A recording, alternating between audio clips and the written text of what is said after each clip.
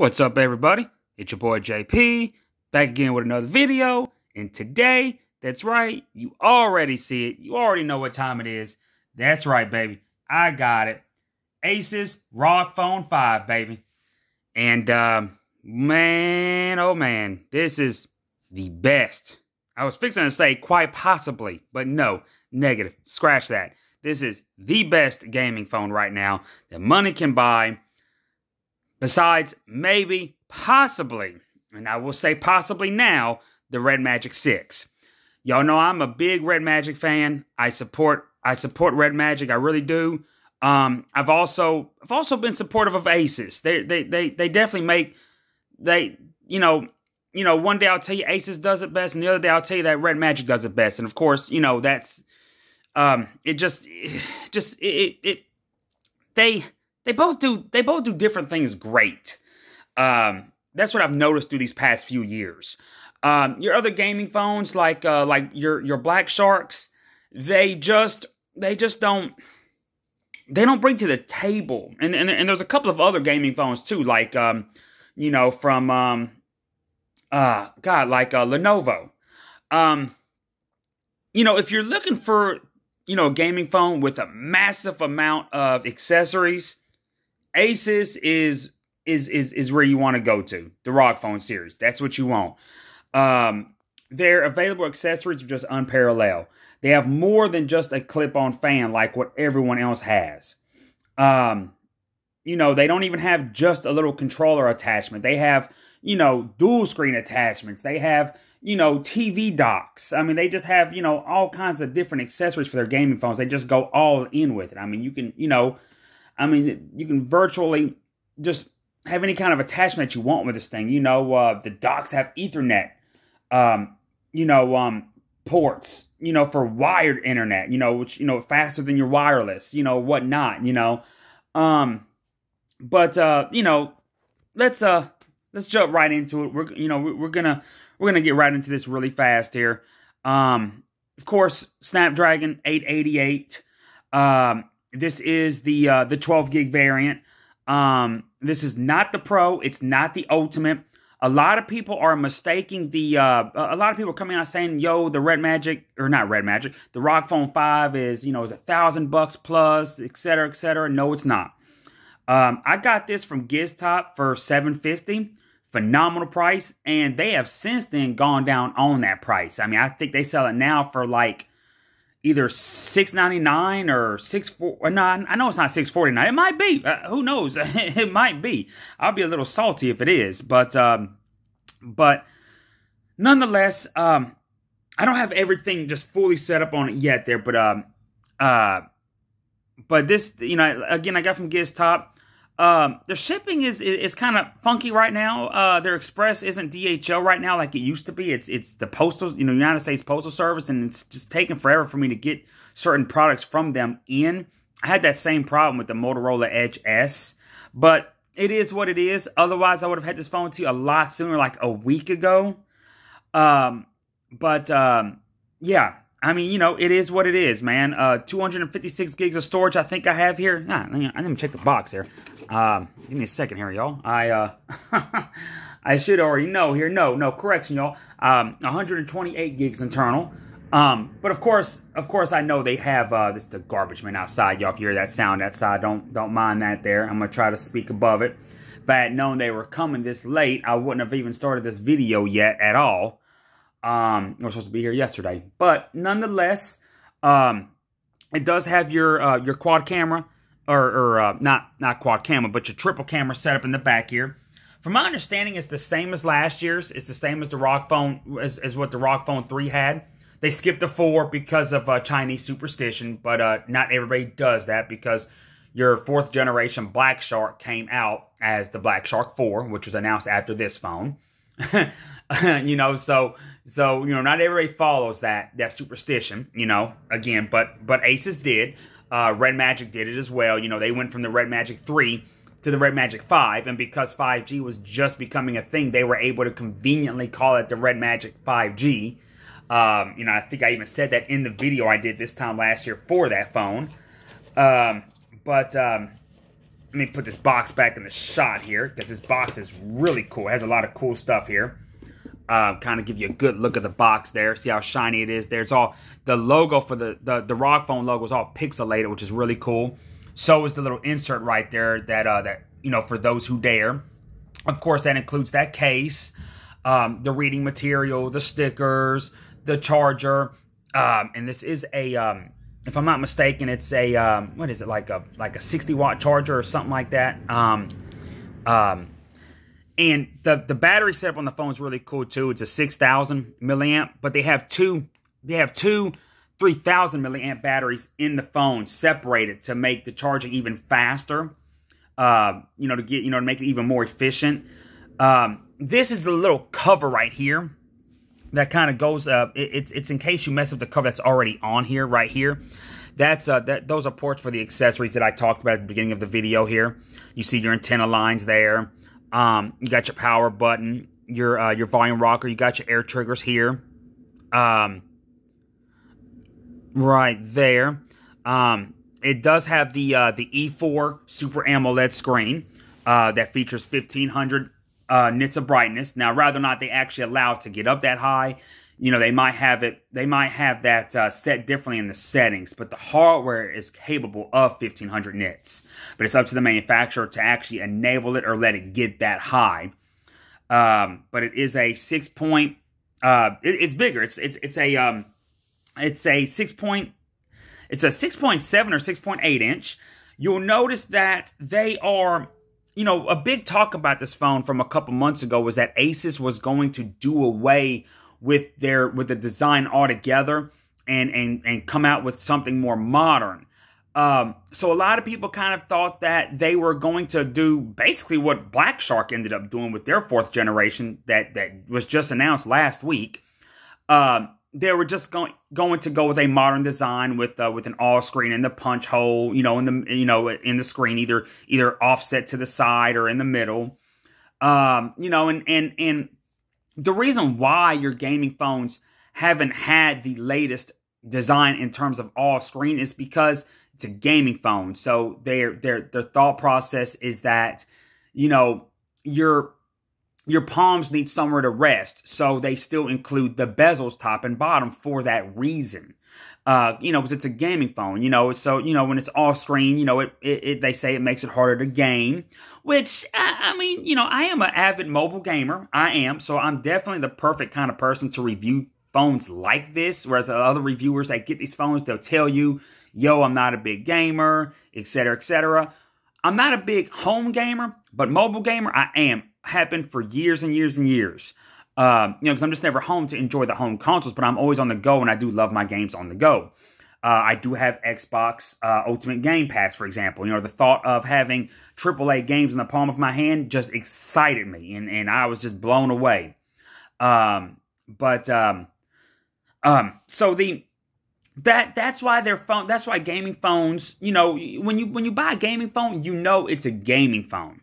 So you don't, you know what you're buying, so you don't expect the latest, the most up-to-date physical body design, you know, in terms of screen real estate. Like this, because the thing of it is, a screen, you want a big screen for your gaming phone, so they give you that, but they leave the bezels to give your hands, your palms, a place to rest, just like you're, you know, playing a Nintendo Switch, for example, or any other kind of handheld game where it's played in landscape mode. And of course, you know, the Switch isn't the best example because you can't play without the physical controls. Whereas, you know, most phone games are, you know, used with, you know, with touch controls. You know, because talking about controller attachments, that's for another subject, for another video, you know. But that's, you know, that's the history of gaming phones and why they leave the bezels there. Why they were in no rush to change that design to follow the status quo and the modern designs of other phones. Because even when you buy a phone that has the same processor, like the Galaxy S21, for example, not everybody buys that to game on. See, you know, just to kind of give you an idea there. But Asus didn't actually go all radical like everyone kind of thought they were by that statement they made a few months back, either back in December or January. Because at that point, we knew we were getting the ROG Phone 5 much sooner than when they normally release their ROG series, which I'm fine with. I love it. It definitely makes for better competition, because this is the time of year when Red Magic and Black Sharks come out, and then Asus comes out way later, which wasn't always a bad thing either, because they always utilized the plus variants of the flagship Snapdragon processors. So and around that time, Red Magic would also still release another phone utilizing the plus processors. Black Shark, I actually think, did do that last year with the Black Shark 3S, if I'm not mistaken, after already releasing the 3 and the 3 Pro earlier in the year. But that's not something that they always did. Razer didn't do that. Razer didn't do that either when they were making gaming phones. Sad to see that they're not anymore. But maybe they'll change their mind, because they never actually said that they're not. They just been absent from the game for a little while. Motorola did the same thing from the flagships, and then came out with this time last year with the Edge, the Motorola Edge Plus 5G, exclusively on Verizon originally, and it was their first flagship in a few years. Had the Snapdragon 865, you know the gist of it. But Asus and Nubia have obviously been successful. Red Magic offers different experiences. They are the ones that always include like the built-in fans. They're always the first to introduce new higher refresh rates. But I forgot what ROG Phone it was that was behind Red Magic on a screen refresh rate, but somebody found that hidden in the settings with a little hack, they were able to actually there was a setting hidden to enable a higher unadvertised refresh rate that matched the Red Magic's. I forgot if that was ROG Phone 3, maybe the 2. I don't quite remember when that was. Because there was also a Xiaomi phone that had a setting like that too, when everybody was going all in on 90 Hz displays, and they had a phone that was still stuck at 60, but somebody found a setting and they were able to get it up to 75 Hertz. There was a way to do 90 as well, but the phone didn't run very well. But when they left it at 75 Hertz, it ran fantastic. It ran just like it did at 60. No harm whatsoever to the phone, no overheating, whatnot. Barely impacted the battery life, if I remember. And that was a couple years back on that Xiaomi phone, and that wasn't a gaming phone. But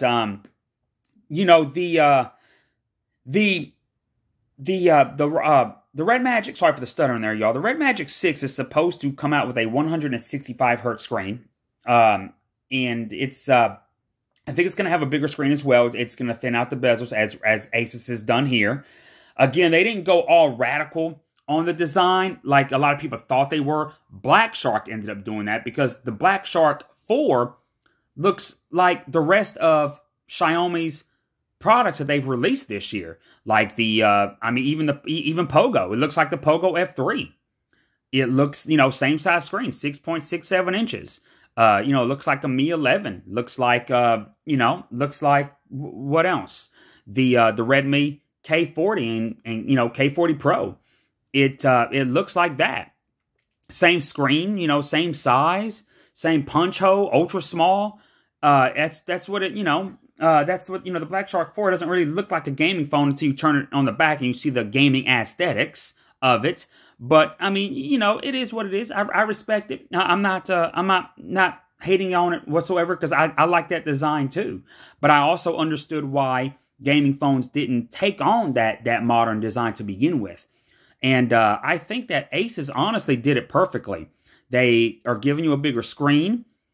The real estate, they're giving you more real estate as well, because they have thinned down the bezels. This phone isn't, I don't have a ROG Phone 3 to put this, next to, but it doesn't appear to be any larger than the ROG Phone 3 that I had, last year, and when it come out in August or September.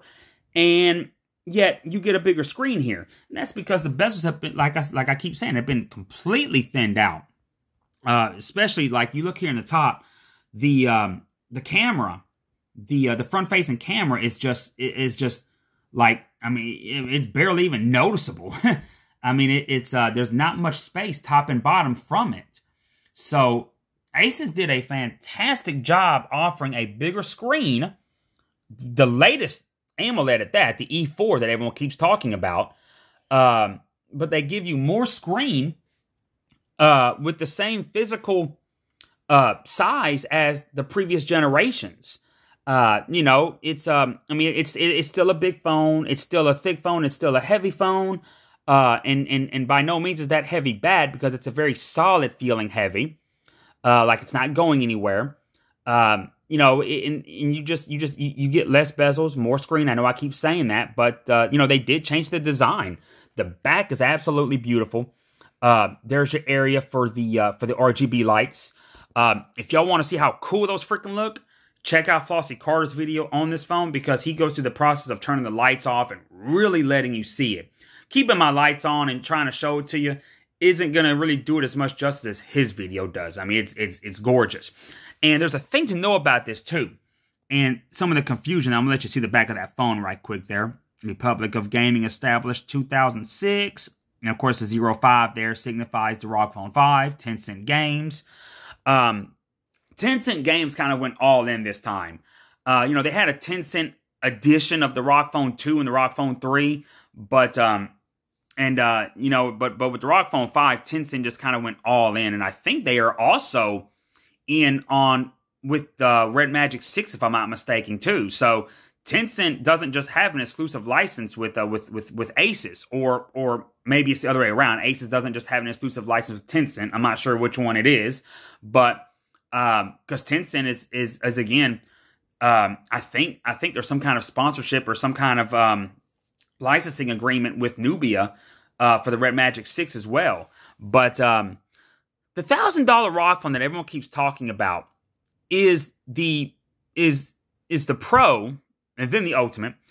The Pro, and I might have this wrong, so y'all correct me here, because I'm not too sure what the difference is between the Pro and the Ultimate beyond more storage and more RAM, because you can get one of these with 18 gigs of RAM in the Ultimate model. I think the Pro goes up to 16, and that may be the difference. I'm not sure. Again, y'all correct me in the comments, but you have a 16 gig variant and then a whopping 18 gig, which is the highest, because I think the Red Magic 6 does have an 18 gig variant also, I think, and a 16 too, if I'm not mistaken. I was just going to say otherwise, but I started thinking, you know, right before I said it, and actually they do have a 16 and an 18 gig variant for the Red Magic 6 coming out as well.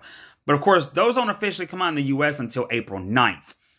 I do, however, have the Red Magic Watch already, and I've had it for a couple of weeks, but I was just now able to get it working today. I'm sorry, y'all. I just now was able to get it working today, April 3rd, because the US version of the Red Magic Sports app needed for the watch to work was released, because the Chinese APK they called Red Devil Sports, it wouldn't work because you had to set it up with a Chinese phone number. Whereas the US app, the Red Magic Sport, it doesn't require a phone number, but it's a US app, so if it did, obviously a US number would work.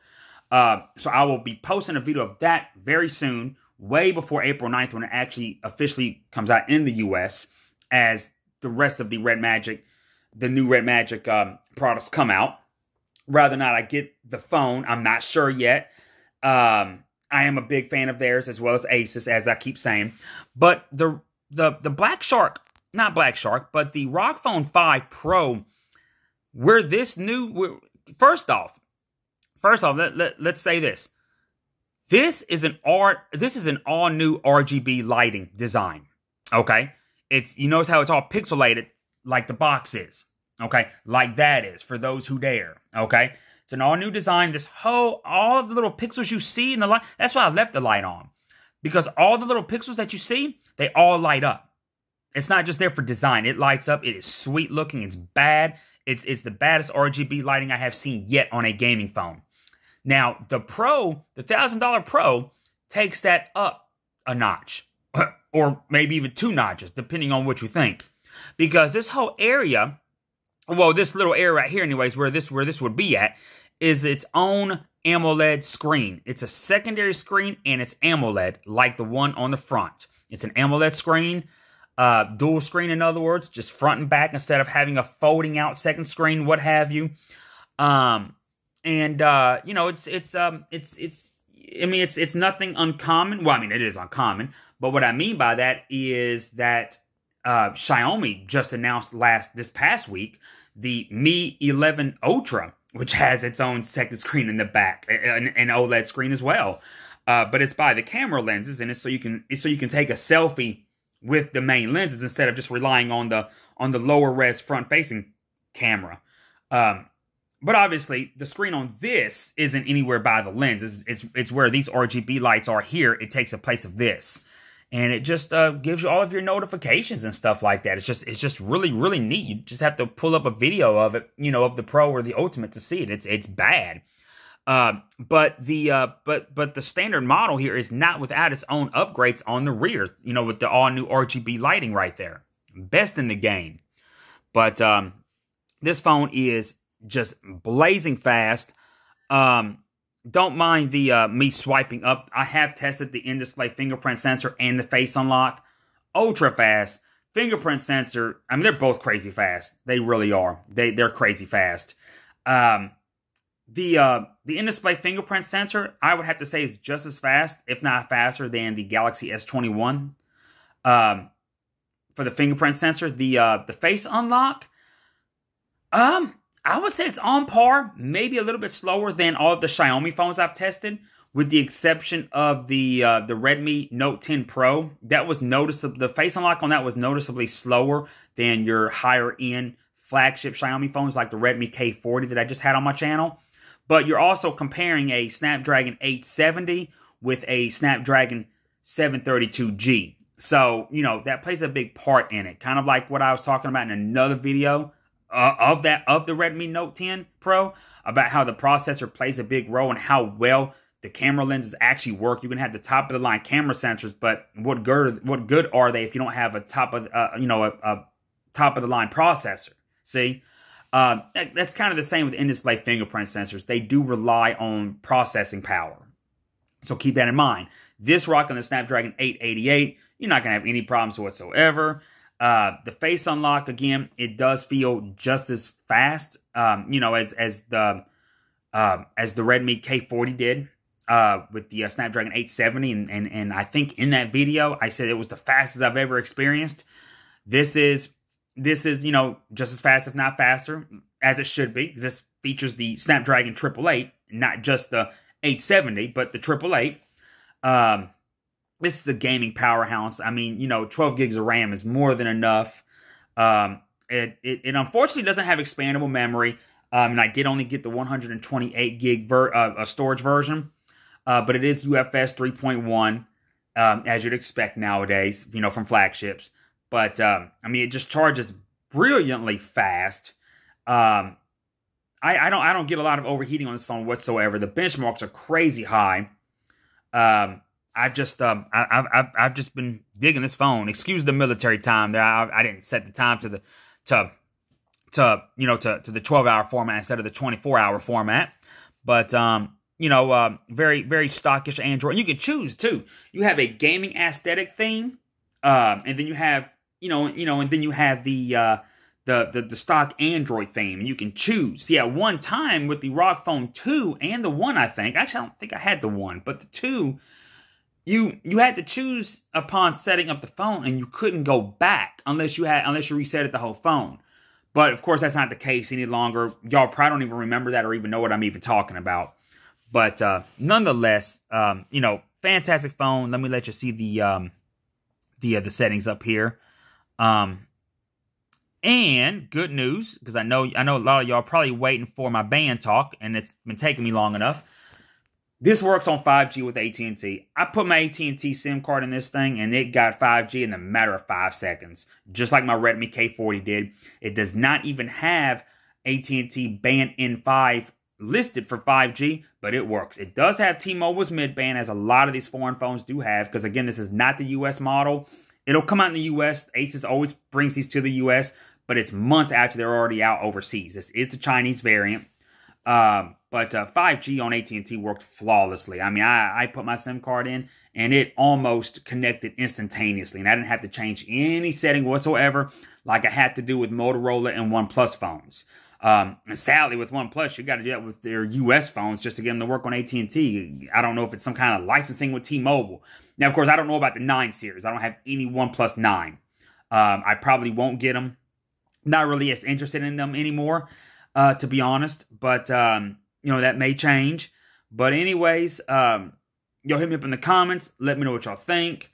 I'm happy to announce that I am at 1,000 subscribers now. I think I'm at 1,044. So I want to appreciate everybody that helped me do that. Somebody left a comment on one of my videos. I forgot which one that said that mentioned how I am comically undersubscribed, and I really appreciated that comment. I would have to pull up his name. I definitely appreciate that. I need to go and respond to it. I think it was someone that said that on my LG K92 5G video. I'm not entirely sure, but I appreciate that nonetheless. Huge shout out to everybody. But, oh, yeah, y'all, one more thing. Got to show this box. This box is freaking amazing. Check that out. Bam! And this has a feature when you set it up. When you're going through the motion of setting up the phone for the first time, and it has an AR feature. An AR setup with music and stuff. And you aim it at that. And y'all, do not skip it. If you get this phone, do not skip it. It is freaking sick. Freaking sick. But, yeah, Asus's presentation on this phone was just top notch. I mean, it can't be beaten. Yeah, definitely one of the best presentations. The fastest phone I've used, yet. I've seen, official benchmarks have came up that actually show it below the Red Magic 6.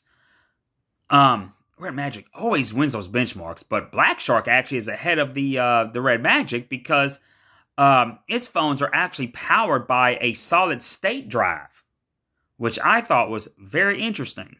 I wasn't interested in that phone until I saw that. But nonetheless, I've also heard that people are having problems getting Google Play to work on the Black Shark 4, so I'm skipping it for now. But anyways, hit me up in the comments, y'all. Let me know what you think. Yeah, this phone's just absolutely gorgeous. You know what, too, y'all? Speaking of which, because I know I never go over camera specs like everyone does. The back of it actually has some of it. It is the front-facing camera is a 24 megapixel, which is really good because a lot of these are only 16, which is good as well. But it's a 24 in the front. The screen is a 6.78 inch. So, of course, I always round up like with Xiaomi phones because they always have 6.67. So I always say 6.7. This is a 6.78, so I'm going to say 6.8. And, of course, these used to be 6.6, like 6.55 or something like that. But the main shooter in the back is a 64 megapixel, and it does have an ultra-wide 13 megapixel. Then the other lens is a 5 megapixel. But it's the same as what the ROG Phone 3 had last year. But they do take really, really decent shots. I mean, you don't always get a gaming phone expecting a great camera. But then again, at the price that a lot of them do go for, especially when they are over $1,000, I wouldn't blame you if you did expect really good cameras. I mean, yeah, for that money, you're getting all these cool game aesthetics, but it's still a phone at the end of the day. And people do like really good cameras on their phones, so, especially at that price point. So, it is what it is. I could see that. But this phone as it sits for $750, now $700, if not less. Takes great shots actually, and there's reviews of this phone that will actually tell you that. And they use that terminology because they're surprised that it does take as good a shots as it does. Because that's definitely the area where your Red Magic phones, they fall flat. They take horrible pictures compared to your ROG phones. But Asus did something with the software because these are the same lenses as the ROG Phone 3. But people say, and they didn't hate those pictures either last year, but they said that the picture quality is even better. So, I haven't really taken it through its paces in that regard. but figured it was, you know, a good mention here. But again, you do get full LTE support on AT&T and T-Mobile. I do want to get that out. I think it's still missing band. Well, actually, it doesn't have band 71 listed, but you may still get it. But it does have band 66 for what that's worth. 2 and 4, obviously N5 for 5G on AT&T, N41 for the mid band. And it may have the other 5G bands for T-Mobile as well. Again, N66, N71, which of course, when I mentioned those the first time, I was talking about LTE. But they're not, you know, they're not, just because it has, you know, just because it has band 66 doesn't mean it has band N66. That's the point I have to make. But anyways, y'all hit me up in the comments. Let me know what you think. I appreciate y'all. 1,000 subscribers. And hit me up in the comments. And man, I'll see y'all on the next one. Peace out.